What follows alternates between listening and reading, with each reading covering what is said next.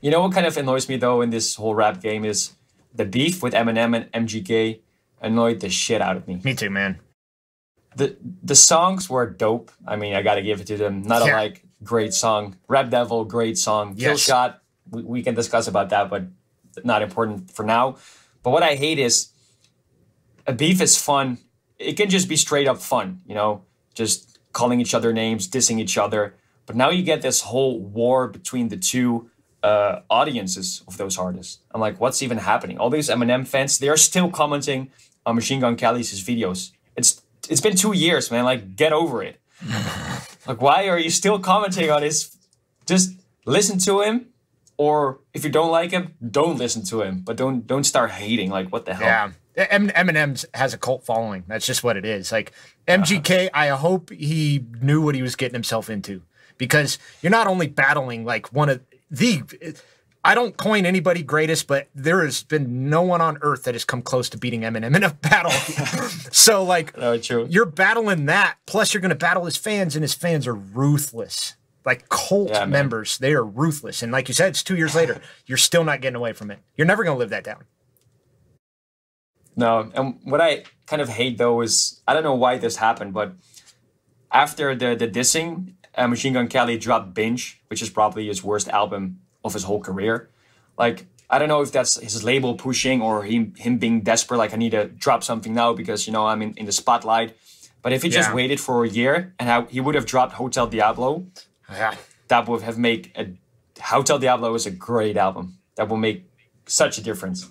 And then now, of course, Tickets to My Downfall is great as well. Completely something else, which I really respect. But yeah, he messed up there. I think that like that's where he dropped the ball. Like, he probably could have captured a lot more fans if he would have waited a little bit. But he probably like you said, he got a little anxious, a little impatient.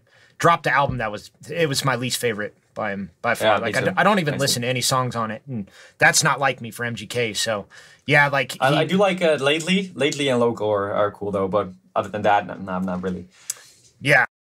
But and I listen to rock and metal as well, so I really like the fact that he dropped a pop punk album. Jesus, talking is hard. A pop punk album, and it kicked ass. Really good. I was blown away by that album, and like I just beyond love it, man. I listen to it in the gym like religiously. It is so good. Like it's like the old school '90s music mixed with today's music. Yeah. You know what I mean? It's like hearing Blink 182 in a modern style kind of thing. Exactly, man. Like that's who they were. And I think Machine Gun Kelly is gonna drop a fucking good hip hop album after this. I have this feeling. I don't know why, but like blowing everybody away with another hip hop album instead of a pop punk. But one thing I would like to see though is Eminem and MGK on a song. It's never gonna happen, but that would be the greatest thing ever. You know, the one thing I got really disappointed about when it came to that whole dissing thing is like Eminem kind of started it in a way, right? Like he released a song where he's dissing like every rapper in the game. And so I don't think MGK was in it, but like MGK coattailed it from a different situation. The thing I got upset about where I was like, how come he's not dissing Joyner Lucas? Why aren't you going after the people that could actually like compete? You know what I mean? Yeah. And then Joyner Lucas is on his album. I'm like, dude, you're finding all your competition and making them your team.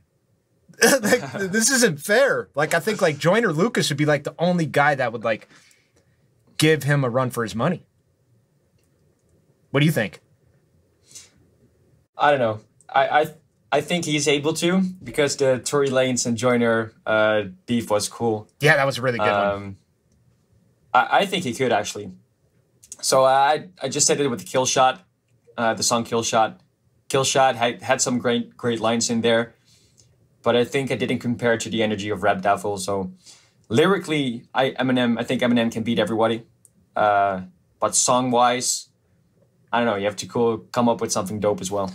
I totally agree with you. I think MGK's song was way better, but let's face it, that was a battle. So, you know, when it came to Eminem, like it's his cadence and how he could write.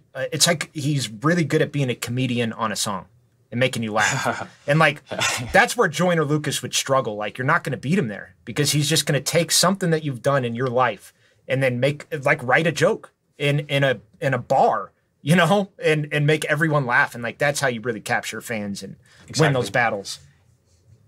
And me as a rapper, I think I'm going to stay away from beefing just forever. The reason why is, you know, your ego gets in the way again. You want to, somebody says something bad about you and you want to respond and be the bigger man and blah, blah, blah, blah, blah.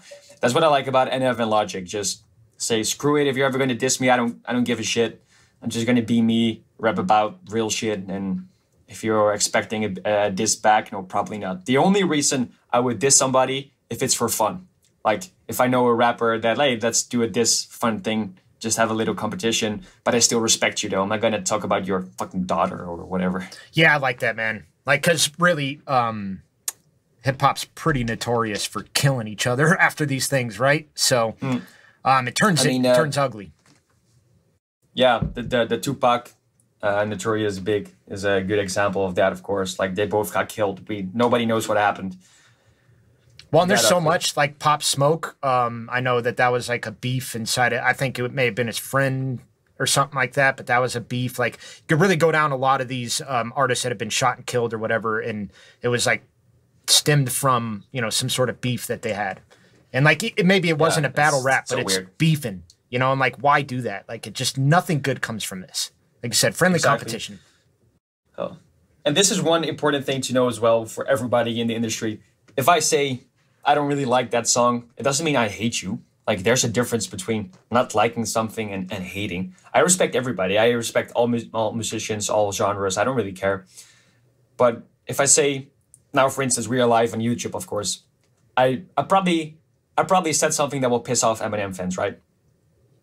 It's not about that. I'm not insulting anybody. It's just my opinion. Who cares about my opinion? It's just my subjective matter of listening to music. I may like one song better than the other. Like this got nothing to do with you or even the person that makes it. It's just my subjective, like the projection of me. So if you get pissed, just don't. It's got nothing to do with you. Yeah, unfortunately, like those are the people that love to say something too. You know, and if you are that person, you get offended. Try to understand that that's something you got to work on inside yourself. Like you're going to walk through life and encounter people with different views of you your entire life on a weekly basis. Exactly. And you're going to have to learn how to deal with this. So you got to deal with it yourself. And if someone has a different view from you, the best thing to do is just not say anything. Like, just who cares? Exactly. Who cares? And this is going to be a good topic for the next podcast. This is going to be our longest, Jesus, 52 minutes in.